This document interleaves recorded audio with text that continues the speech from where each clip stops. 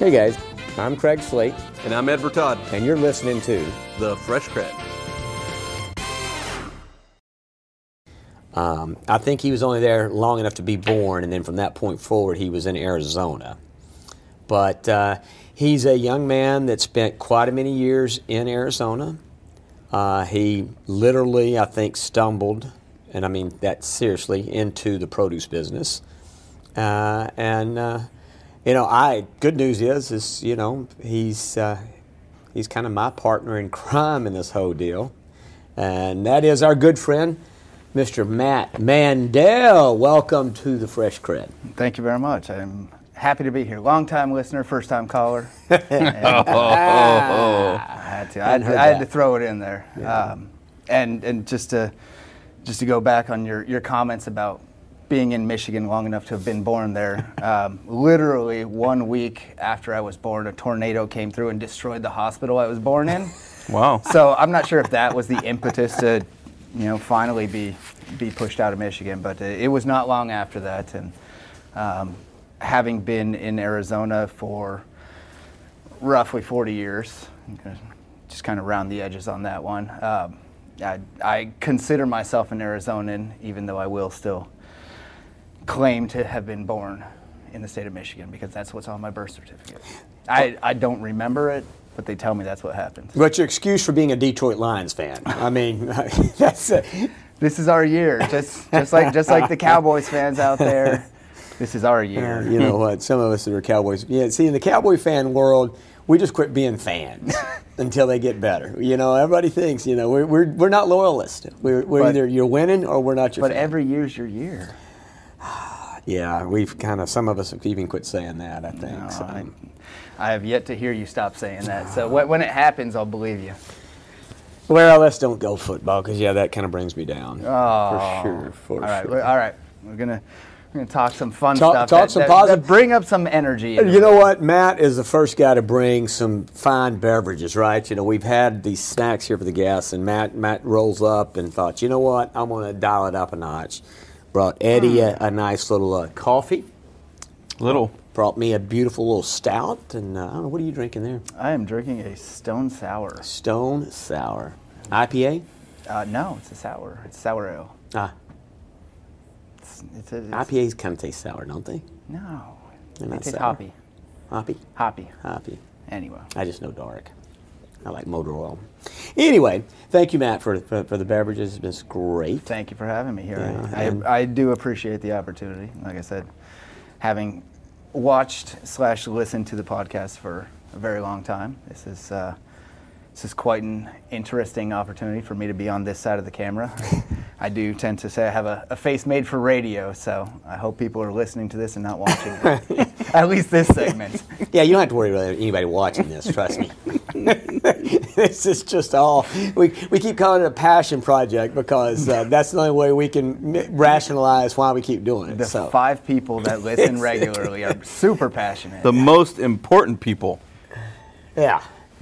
It's not my family that's watching it. I've been told that, in fact, my brother, when I mentioned this, I said, hey, I got this live thing going on, and I told him it was like 10 to 5 o'clock or something. He's like, oh my God, you're going to be talking for like 8 hours? I'm supposed to watch that. Has he met you before? Talking for 8 hours? Well, he knows I can. It doesn't mean he's going to tune in to watch it. That's not the hard part. Yeah, he's like, I'm not watching that. It's in a single breath. Yeah, so I let Ed talk every now and then. Once in a while.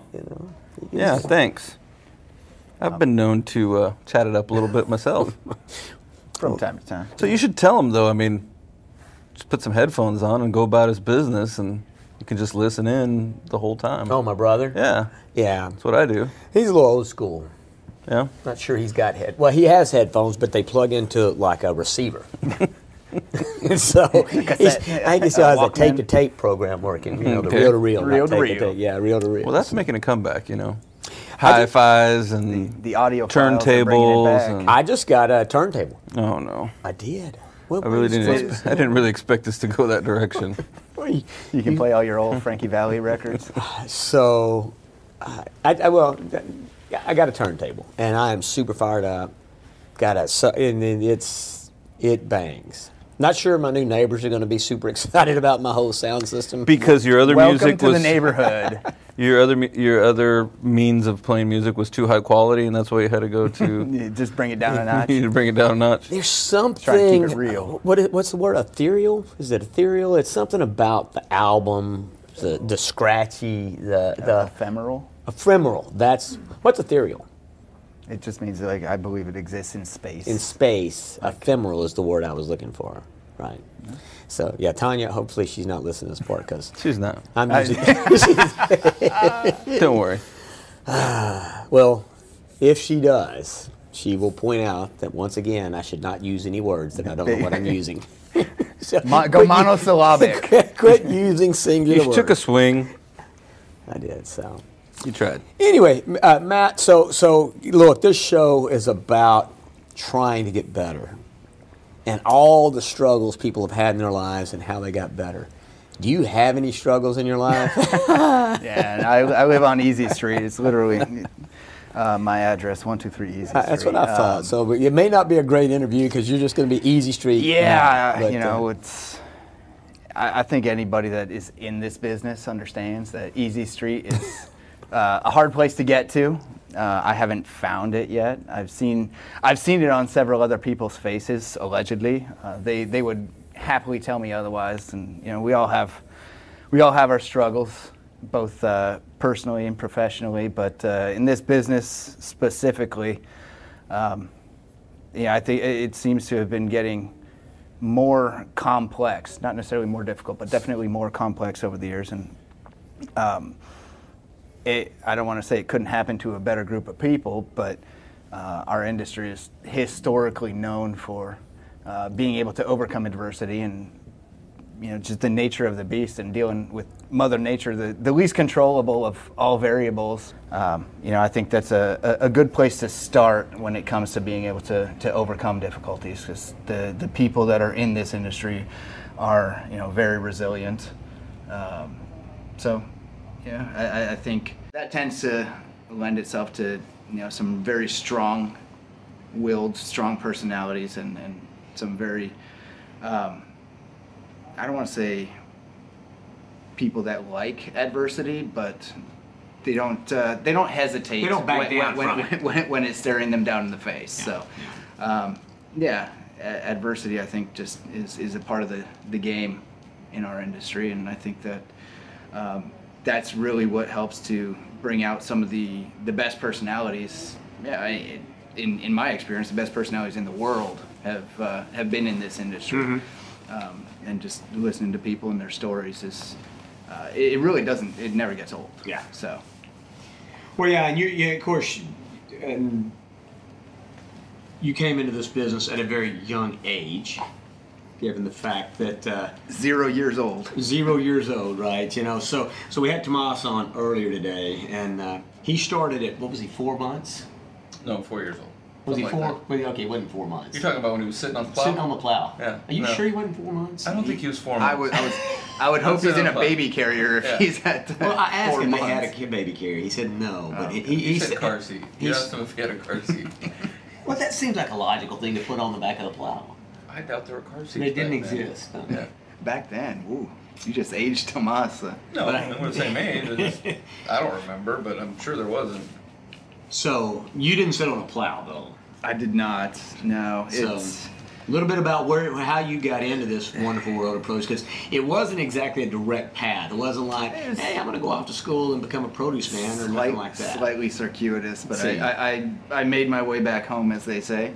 Actually, while Sunfed is where I'm at now, it really is a multi-generational path to get me where I am today. My father's father used to work in New York City way back in the day in terminal market, and then he made the transition from just working the terminal market to actually representing growers, and he worked his way up and down the East Coast and ended up down in Pompano, Florida. And my dad, somewhat similar to myself, was born into it and said, I don't think I want to do this for a living, and ran off, had another career. And one day he called up his dad and said, hey, you think you could show me that produce industry thing that you do? I don't know if he came back with his tail between his legs or if he was actually excited about it, but he spent one summer on the Pompano market with his dad, and I don't know if it stoked a fire that was already inside him or if he just said, well, I got to stick it out because I need to make some money.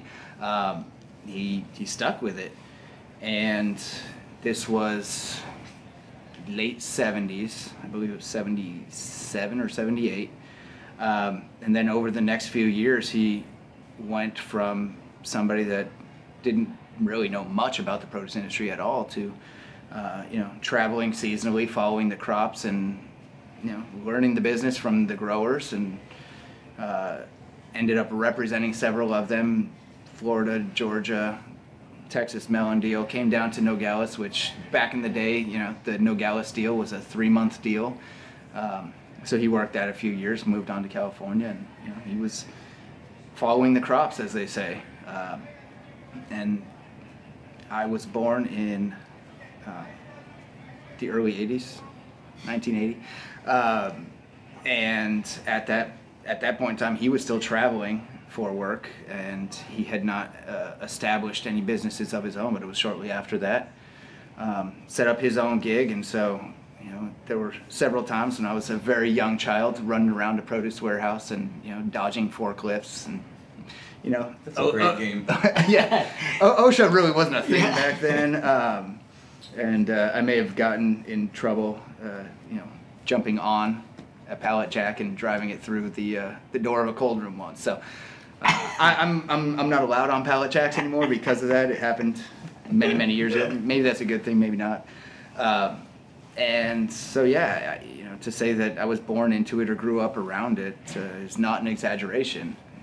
Days after school, we don't have daycare. We have produce daycare where you get to come, and my first job was repacking hot peppers. Oh boy! We had 40-pound wire-bound crate, literally wooden slats, wire-bound crates, and empty out and repack them and sort them. And into RPCs. I don't think RPCs had picked up just yet back then, but it was right around the corner. Yeah. But Not to eat them all. Try not to eat all the peppers. You learn a couple, lessons. Number one, you learn the value of hard work. Okay, and that's something, again, everybody in this business, you either work hard or you don't belong in this business. You learn the value of washing your hands after handling hot peppers, and that's a lesson you really only have to learn once. One time, right? One time. That's a quick one.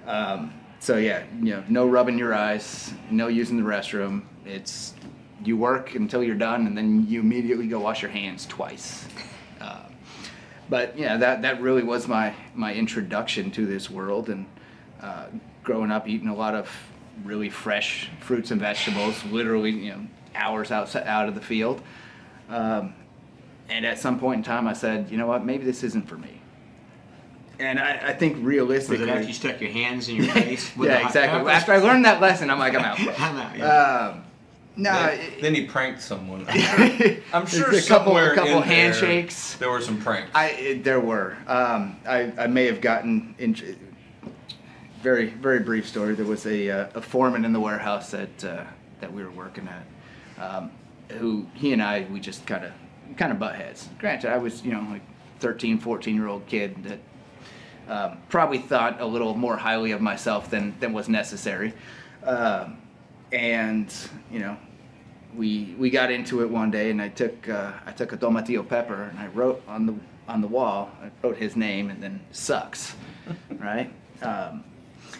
Little did I think that a few days later it would actually begin to grow mold, and it started to pop out on the wall. The tomatillo juice was relatively clear, so you couldn't see it when I wrote it. But when it started to rot and mold, then it came out. And not only did it come out, but it stayed after it got washed. I have not been back to that warehouse, but I would not be surprised if it still says that on the wall somewhere. There were pranks, and there were questionable decisions, but I think that's what youth is for. At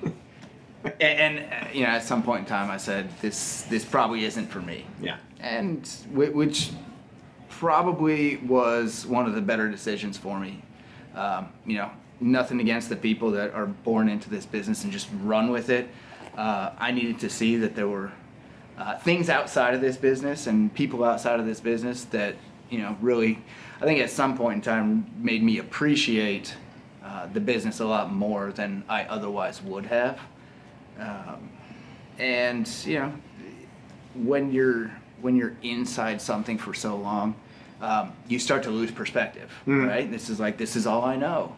And then when you start to go out and see other industries, other people, and the way other people work, then that's when you really can understand and appreciate where you came from. And ultimately, I ended up coming back and going on nearly 2 decades back in the industry now. So now you went to school at NAU? Yes. And then I got my my undergraduate degree in computer information systems from Northern Arizona University. So you're gonna be a code writer? So I did write some code. I wrote. What language are you guys writing in? Well, so back then we were using COBOL.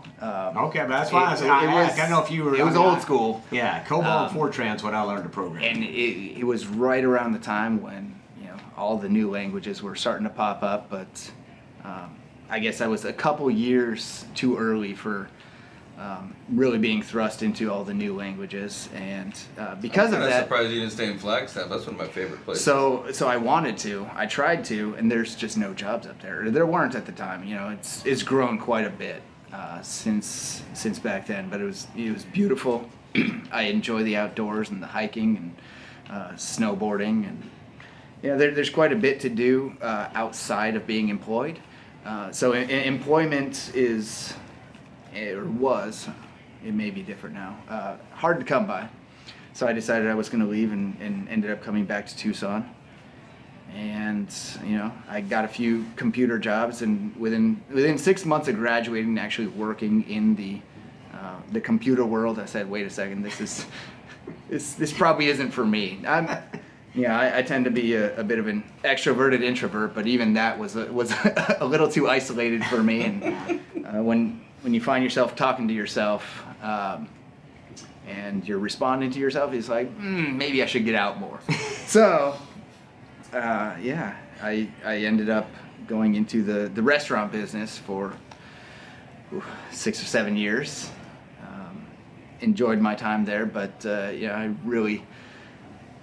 I think what I enjoyed most about it is I was forced to talk to people. And as I mentioned, I am somewhat of an introvert, but it taught me how to turn it on when I need to, and I can turn it off when I'm done, which is a very valuable skill for somebody that would not otherwise be a very talkative individual. So, and then one day my dad came. He's like, "Hey,